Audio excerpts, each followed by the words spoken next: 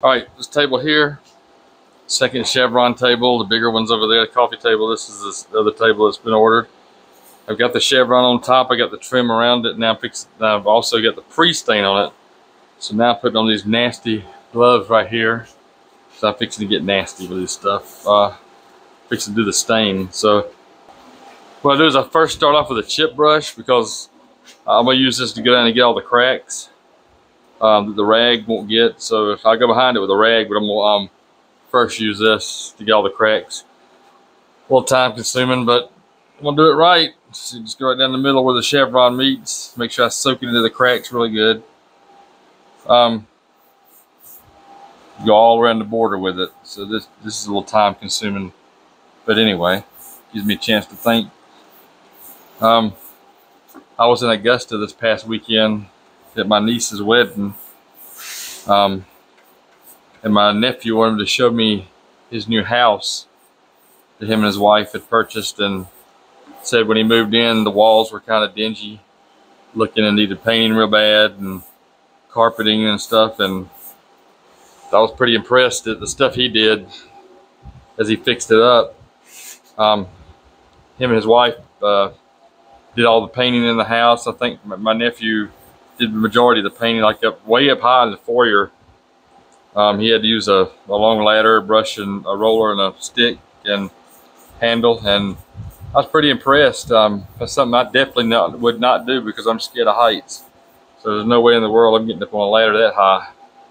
But I had to give it to him. He did a good job. They did a good job redoing that house that they moved into in Evans. It's close to Augusta, which is basically Augusta. But pretty impressed with what he did. Then with all the painting and decorating of the rooms and stuff, and fixing up their baby room, and he's got a little recording studio in there in his house that's he's fixed up pretty nice. It's his Atlanta Braves room. He's got all kind of Atlanta Braves memorabilia around it, and I'd made him a wood flag for Christmas one year with the Braves on it, and he had that on display as well with a whole lot of the Brave stuff, a lot of track lighting he put in himself, and I was really impressed. But it's not hard to believe, because actually my brother is a very good woodworker too. He's a lot better than I am. I mean, he builds some stuff that I probably can't do. He also put down hardwood floor in a lot of his house and a lot of his daughter's house, the one that just got married, and took all the carpet out. But he's a pretty good woodworker. But my nephew, I really was impressed with what he did. You know, it gave me some ideas of stuff I want to do in my own house as far as track lighting and different things like that. Of course, I don't have a need for a sound studio, but I do have my Clemson room. Thinking about building some frames for old jerseys and stuff that I have, some shadow boxes or whatever. But like he's got some of his Braves jerseys that he built shadow boxes for them as well. It looks really nice, so I was very impressed.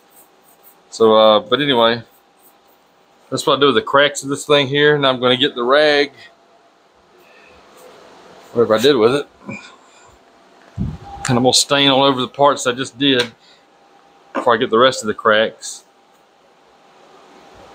These Chevron tables are not really hard to build. I thought they would be when I first started building them. They're just real time consuming. They take a good bit of time cutting all the angles and getting all the pieces on here the right way, and then putting the trim on, which is basically the edges of a 2x4 is what the trim is. I just sliced it on the sliding saw, the table saw, and made some trim pieces. But anyway, this is what I'll do. Like I said, I go through with the brush on the cracks, just make sure the stain gets down in there. I think it just started pouring down rain outside.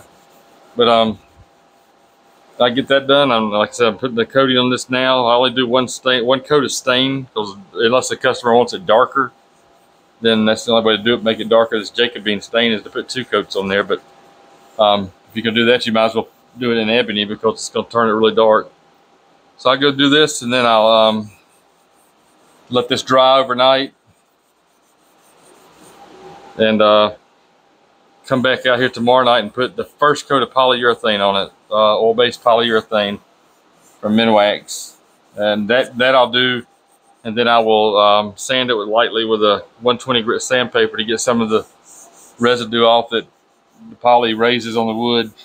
It's like a little gritty sand, a little bit of grit sand type stuff. I'll do that, and then I'll put a couple more coats of poly on it and sand it a few times lightly, and it'll be ready to go.